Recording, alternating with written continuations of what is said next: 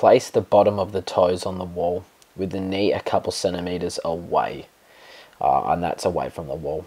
You might want some padding for your knees if it gets uncomfortable. So initiate the movement by squeezing the butt to drive the hips forwards as you extend the arm, which is the same side as the back leg, up and back towards the wall. You're looking for curvature in the spine, so no forward folding or hinging, just straight extending back. Start to slide the front foot out. The hips must stay square and the front foot must not drift out to the side at all. Keep the toes on the front foot facing up, and you should still be driving the hips forward and bringing the arm back to the wall as you lean forwards and when you pull the front leg back.